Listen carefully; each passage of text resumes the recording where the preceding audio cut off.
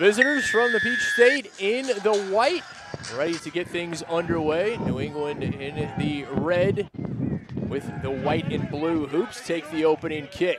Milan finds Poland to Fife. Fife holds on and dots it down, but did it go forward? It'll come back for New England. They'll have another bite at the cherry. Okay, thanks.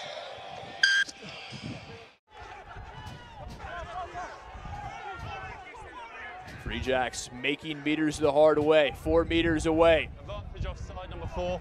Advantage again for New England. Penalty count already mounting early. Free Jacks across and down. And New England striking first. Of the New England players coming in to add their weight, just battering away. Despite Atlanta's best efforts, that there was the killer blow. A force is the 27-year-old, maybe an international. Waka with the extras, raises the flags, and it's 7-0 Free Jacks. There is a Free Jack down on the pitch, but not in play, so play continues. That is Peter Janssen, the hooker. Waka tripped up by the shoelace. Thompson had his jersey pulled over his head and then dumps a Free Jack, and George Selwood already with a yellow card out. So 6 goes, because that's completely disproportionate to what happened. Number 5 goes for the tip tackle. We go back to the original penalty, tip tackle, please. Off for the tip tackle. Tip tackle was the original. We'll see if that is Connor Cook joining him as well. Yeah, Kit, it was an absolute carnage hit. Off the ball stuff. I tell you what, a lot of these players, especially the South Africans, have played against each other at high school. So there's no love lost there. But also earlier this season, Free Jacks beat ATL, and they beat him here at this very ground, starting that win streak. So you could see a lot of niggle before this game. They're playing on the edge both sides, and I expect a few more hits to come. Roll away! I can't move, sir! I can't move! ATL understand the importance of finding points here before that halftime break. Again, Minturn.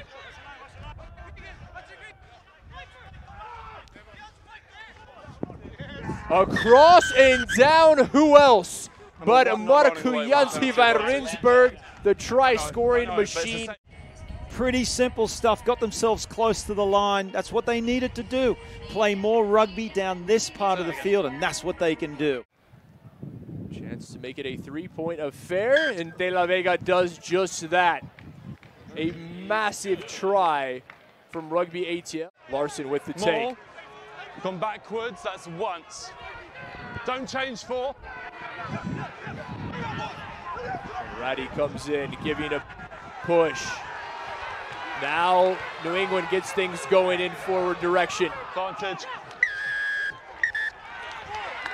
Another advantage, and it may be another card for Atlanta as Selwood has reached into the pocket yet again. Who's the man headed to the bin? We will see. Number 6. It's going to be Connor Cook. It's going to be a yellow to Slade McDowell. The outside flanker heads to the bin for New England. So it's a yellow card. Okay. Yeah, he can't tackle upright. He's got to make an effort to go lower. The number 1 and 2 teams in the league in dominant tackles. We'll see if this was by the book.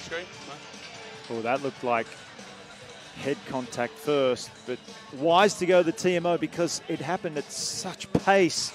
And look at the ref there. Ouch. Possibly the left shoulder hit at the same time as the head. Bind!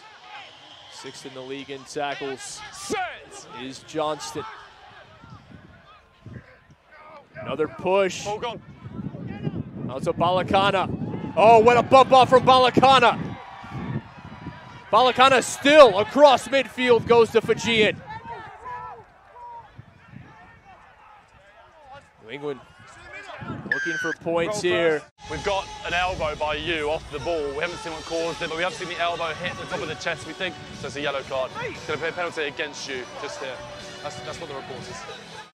Yeah, both teams continuing to just push the boundaries. Halfway line. Here we have, that's high, up around the head and neck of Balakana. Call that a neck roll. Can't do that. Got to stay away from the head at all costs in rugby.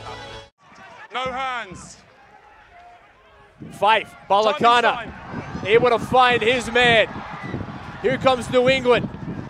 Sane Reevy. McDowell across and down. Try-time Free Jacks Slade McDowell with the 5. Well, inside their half, the hands. Fife to Balakana. And then there's the beautiful 2v1, well executed, Sanarivi. And McDowell's barely been back on the field. And of course he scores the try.